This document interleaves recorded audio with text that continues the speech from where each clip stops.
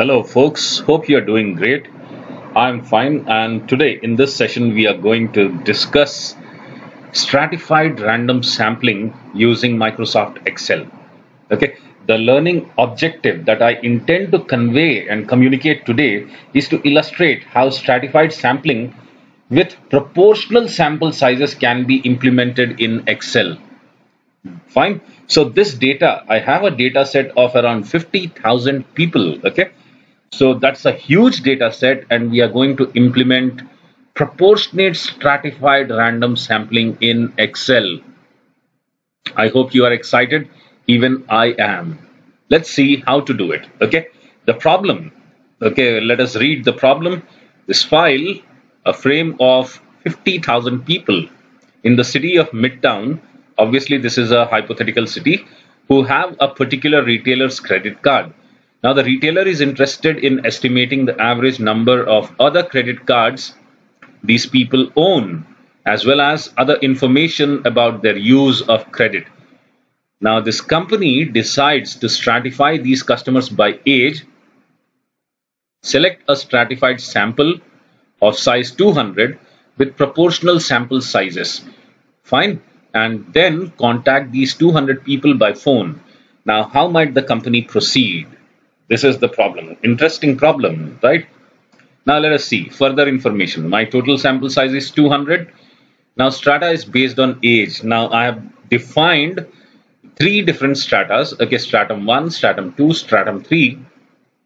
And the customers within the age group of 18 to 30 fall under stratum 1. Those within 31 to 62 fall under stratum 2. 63 to 80 fall under stratum 3. So this is working under the assumption that there is no customer who is younger than 18 years of age, and there is no customer who is older than 80 years of age. Okay. So this is how we have created the stratum.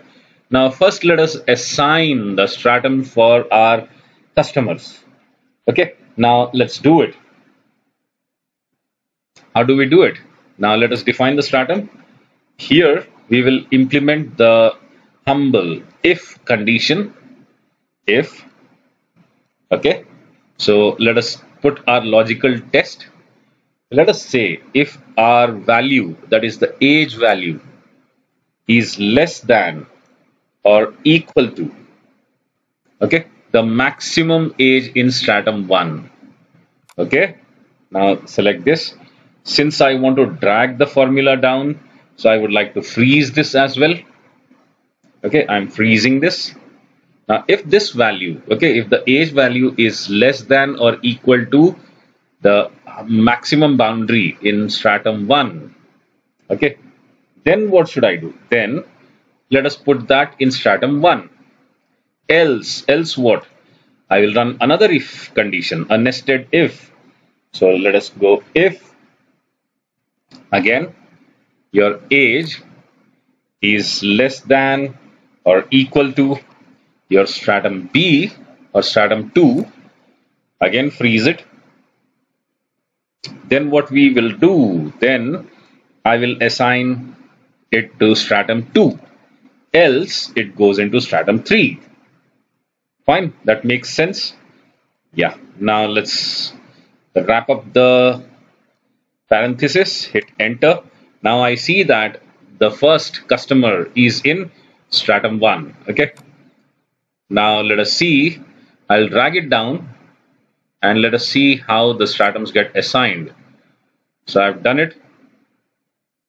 So I can see the stratums have been assigned. Okay. So all my customers.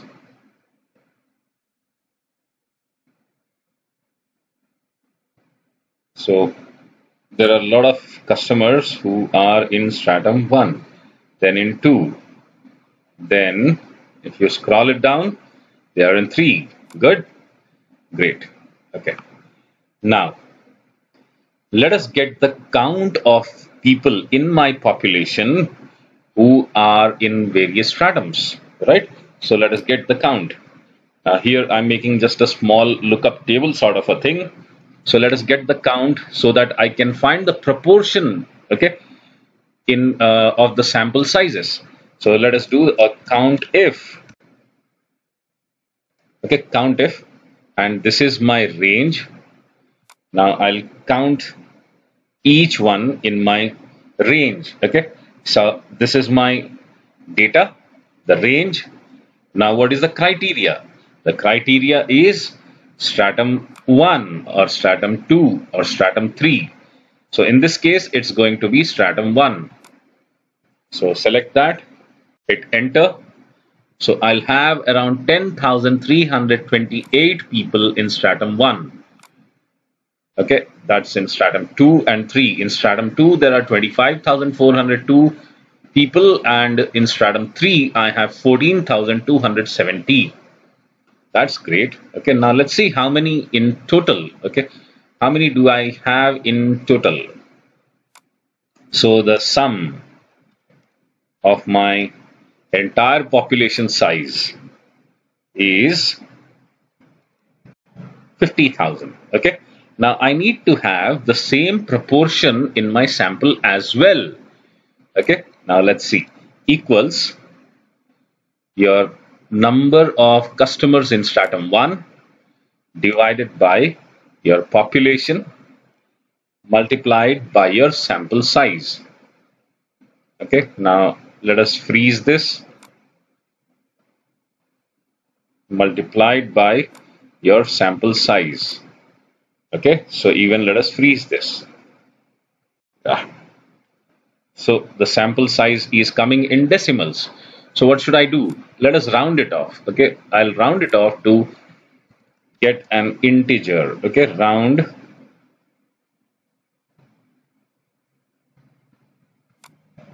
R-O-U-N-D, round. Okay, and round it to 0 decimal places. Okay, close the parenthesis, hit enter. Now from stratum 1 I would require 41 units in my sample. From stratum 2 it is 102, and from stratum 3 it's going to be 57. So the sum should be 200, right? Let's just check. Yes, so this is what my sample distribution has to be. Now let's generate the samples. Okay, now what, in order to infuse randomness, okay, we just assign some random numbers, right? So random, I generate some random numbers. Okay, now so that these numbers keep on changing with any calculation, let us freeze them. Okay, I copy them, I again paste them over here as values. Okay, remember that. So I'll paste them as values. So paste as values. Now they are frozen, they won't change. Now let us, sort them in order to infuse randomness. That's the objective. Now let us go for a sorting of my random numbers. The sorting can be in either ascending or descending, whichever is your choice. Let's go and sort it. Okay, now I'm trying to sort my data. Let's see. Okay, yep, now it has got sorted. Once that sorting is done, okay, now what happens is that brings in a randomness. Now after this sorting has been applied, my data, okay, the tables above, they are lost. Let us bring that back.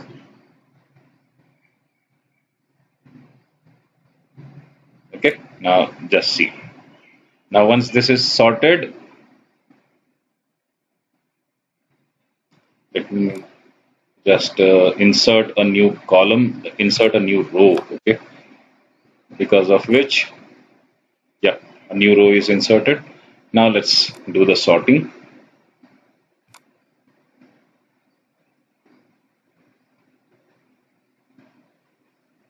Okay, so it's taking time because it's a huge data. Now once this is sorted, okay, I have the random number sorted.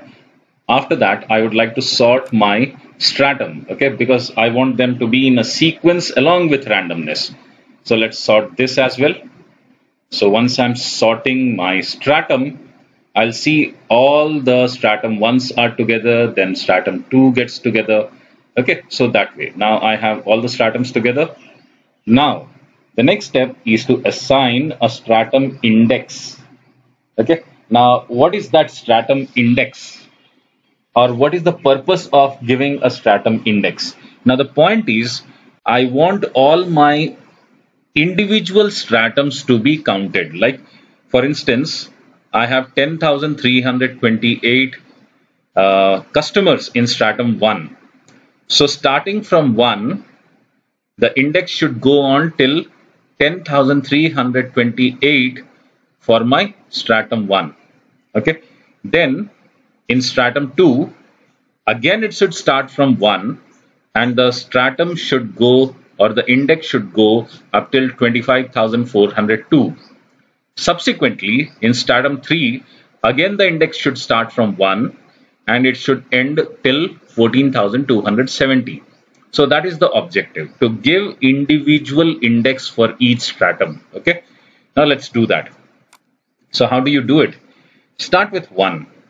Okay, go to the next cell and let us apply an if condition. Okay, now if your stratum, okay, if your stratum is same, okay, is equal to your previous cell, okay, if this is equal to the previous cell, then what will I do?